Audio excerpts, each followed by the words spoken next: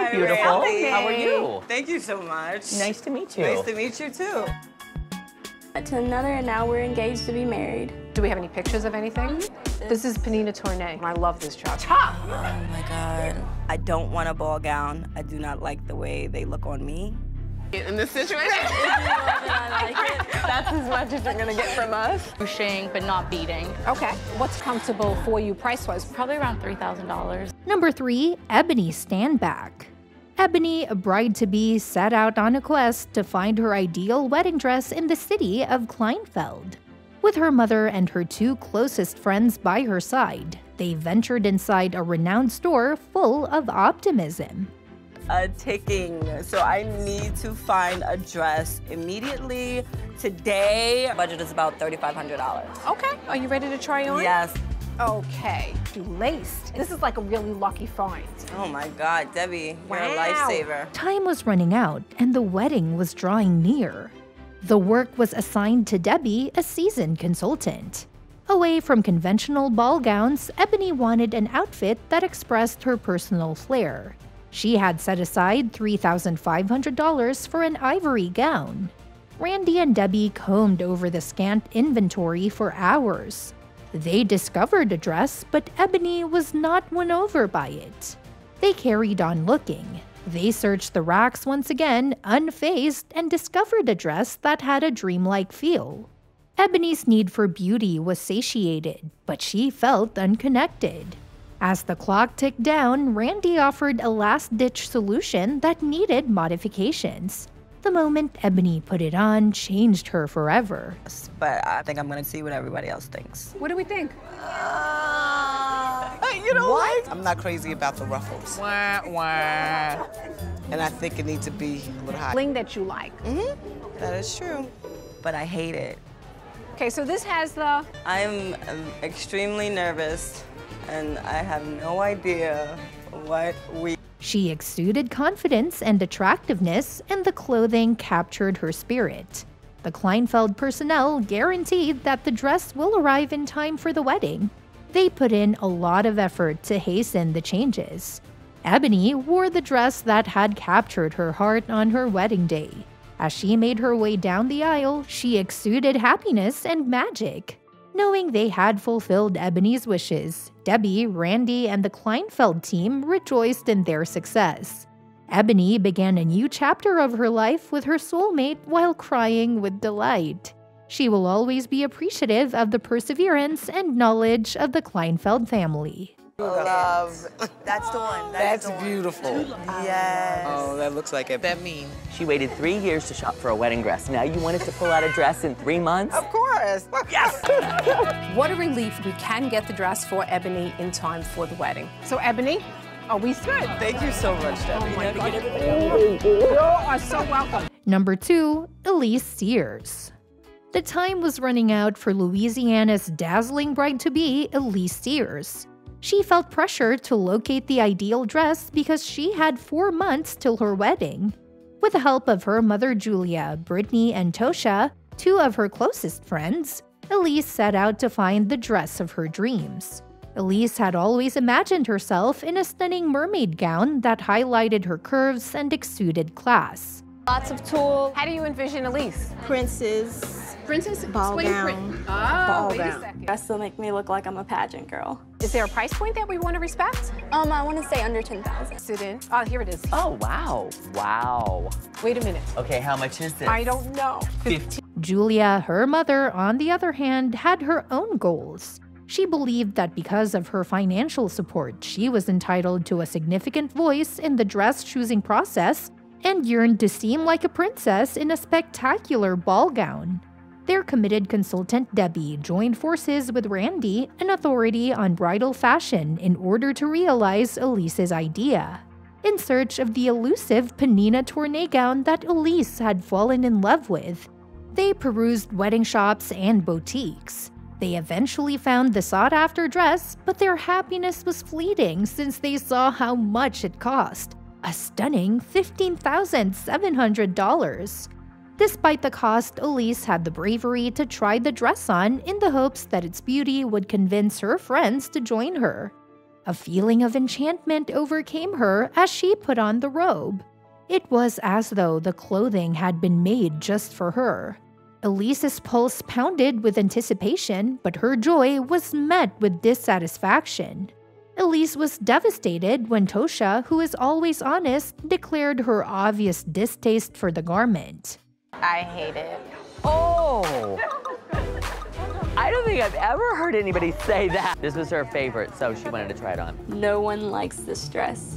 I am very hurt and very upset. Julia also struggled to get excited about the mermaid look because she yearned for the opulence of a ball gown.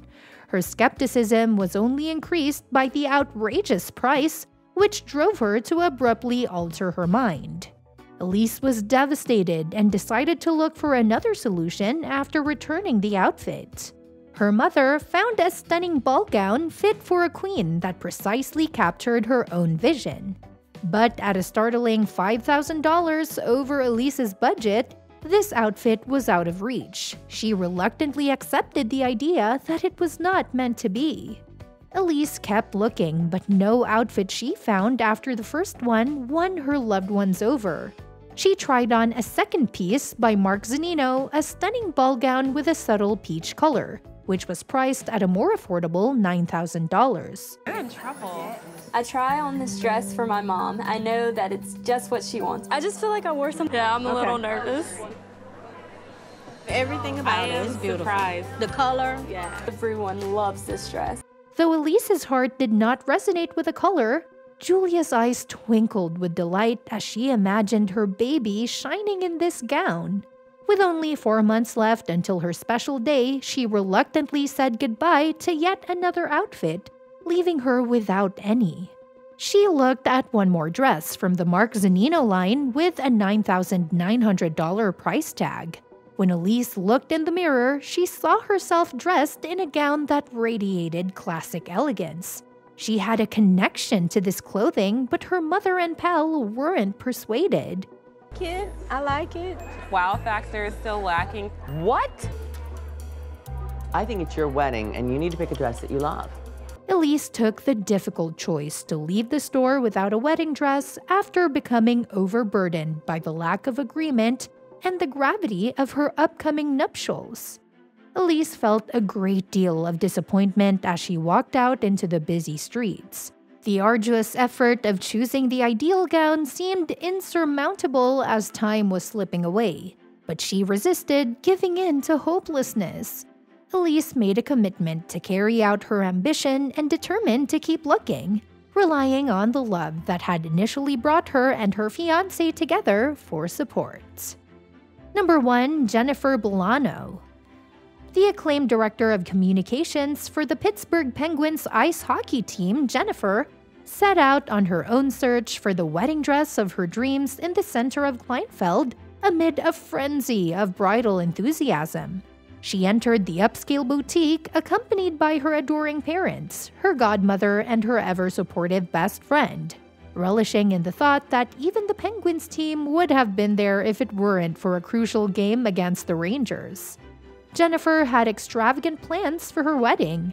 The marriage would be celebrated lavishly in the prestigious Carnegie Music Hall after the ceremony, which would take place within the beautiful walls of a Pittsburgh cathedral. I'm the director of communications for the Pittsburgh Penguins, and tonight we have a hockey game against the New York Rangers. Simple, but I think expensive. I know nothing about picking out. The event's blatant grandeur was in keeping with her intense love for Eric Ridgely, her fiancé of 10 hectic months. Jennifer knew she had found her soul match in Eric the moment she first laid eyes on him. Finding a dress that would appeal to Jennifer was the current task. She yearned for a figure that highlighted her waist with a belt-like design, an air of refinement appropriate to her delicate frame. Debbie, the always inventive consultant, set out to find the ideal dress for the upcoming bride with a $3,000 budget in mind. The necessity to leave Kleinfeld quickly, meanwhile, in order to make sure Jennifer and the Penguins coach would return in time for the important game, was an urgent concern. Debbie meticulously chose a $2,400 Dennis Basso gown that she thought may satisfy Jennifer's desires. However, Jennifer's dissatisfaction was apparent as soon as she put on the outfit. It simply didn't fit her vision. It seemed to be too voluminous. Her crew mirrored her comments and showed concern in their faces. They agreed to carry on looking with a collective sigh, determined to find a garment that would truly capture Jennifer's character.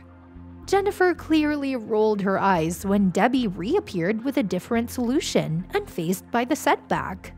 The style, in the opinion of her best friend, was out of date for the contemporary bride Jennifer had evolved into. They were under increasing strain and had little time because it was again another miss. Debbie quickly retraced her steps in an effort to find a different option that would win the bride's heart after sensing Jennifer's preference for something other than a ball gown. Then, in the thick of the commotion, she came across it. Okay, just 1 minute. You look so pretty. It's like a beautiful angel. When I look at myself in the dress, I think that it's the dress. Yes. An amazing Dennis Basso design with a $3,100 price tag, just a little bit above Jennifer's price range. Jennifer changed into something otherworldly as soon as she put on the gown. "This is the first time I genuinely feel like a bride," she exclaimed, her eyes glistening with excitement. Jennifer proudly strutted before her group to share her happiness, and they enthusiastically praised her radiant appearance. Her mother was overcome with emotion. Her tears served as a reminder of the wonderful beauty her daughter radiated. Debbie, the ever-vigilant consultant, placed a beautiful veil on Jennifer's head and cried yes to the dress with exuberant joy. That's all for this video, folks. See you next time.